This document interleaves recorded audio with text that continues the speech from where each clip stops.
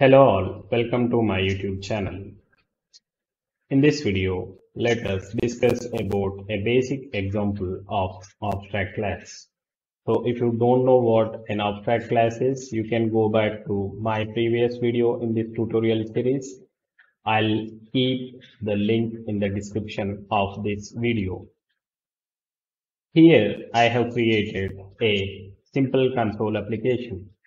So to demonstrate the abstract class, first I'm going to add new item and I'll choose class over here, and here I'm naming my class as abstract food. So I want to make this as an abstract class. So I don't know what food I'm making here, but whatever the food I make, that has to be served. So I want to implement the serve method over here. So I'm writing serve food method over here, and here I'm writing console.writeLine would have been served on the table. So I have written the method like this, but at the point of writing this class, I don't know how we are going to prepare the food. So I'm writing an abstract method. Sorry, it's abstract void prepare food. So here I know the partial functionality of serving the food. It is common for all the food. After preparation of the food, we'll definitely serve the food to the people. So that is the common functionality. I put that in the base class, but I don't know what food I am serving and what is the preparation process. I want to delegate this part to the child class. So here I want to add one more class, and I am naming this as Maggie noodles. So I'm adding this class, and I want to make this class as public, and I want to implement this abstract food. So after I inherit the Maggie noodles class from abstract food, here it shows you an error, because if you implement any abstract class on your class, you must have to provide the implementation for the abstract method. So here we have the abstract method prepare food. So this class must implement that particular method. Otherwise, it can keep this as abstract, and we have to make this class as abstract.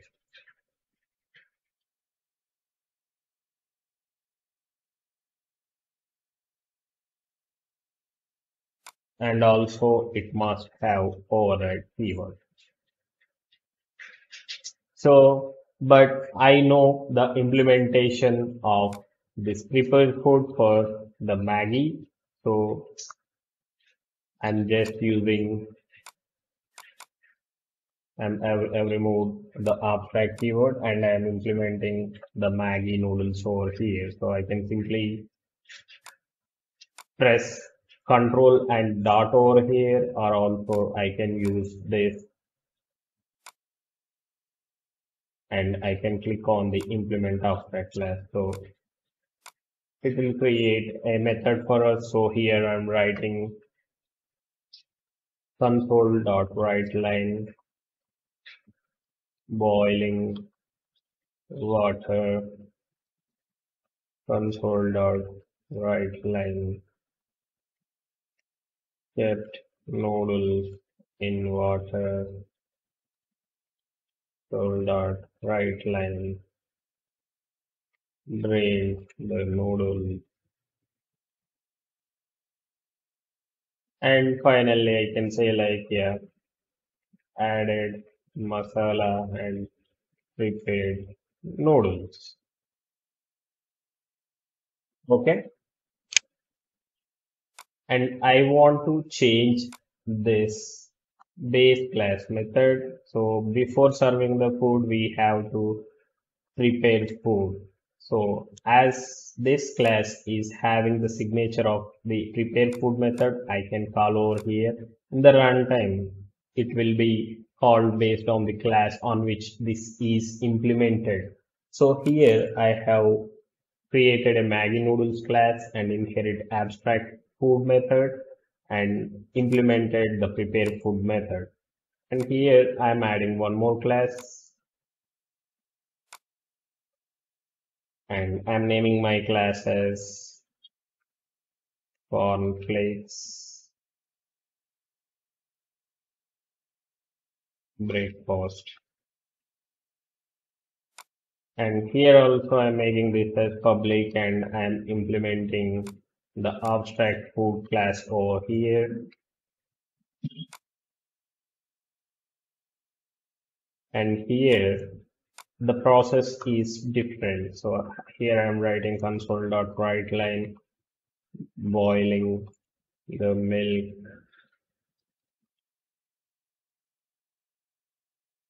added sugar, added cornflakes,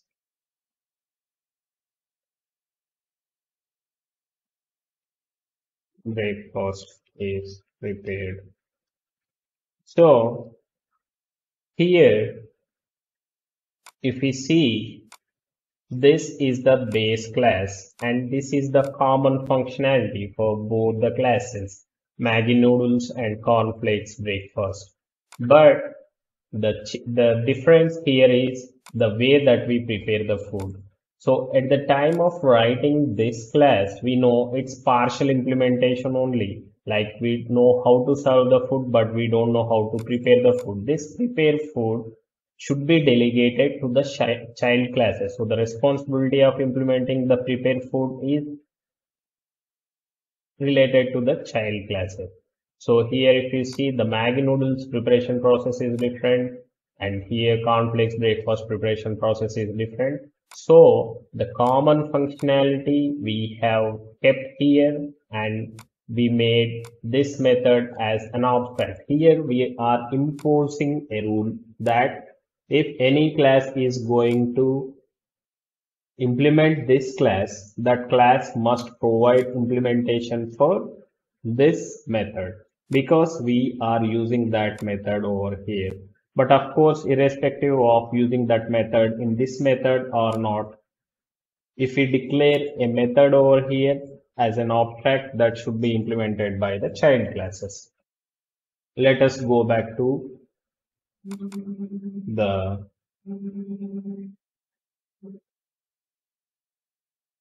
main method.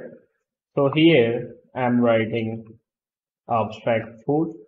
So here I'm writing this as Maggie, new Maggie noodles. So I can write this like this because in C sharp, the base class can reference the child objects. But if I write like this, it will give an error because you cannot create an object for an abstract class. The reason is the abstract class is not a complete class. We don't know what is the implementation of this if we create an object for this class. So we can reference the child classes using abstract classes, but we cannot create a class for abstract class. So we can write something like serve food over here.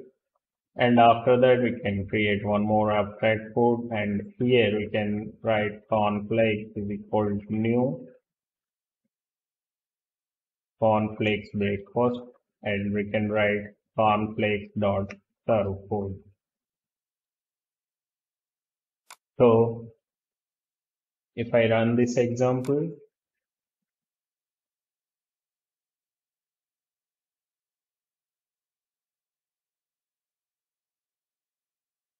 so first it prepared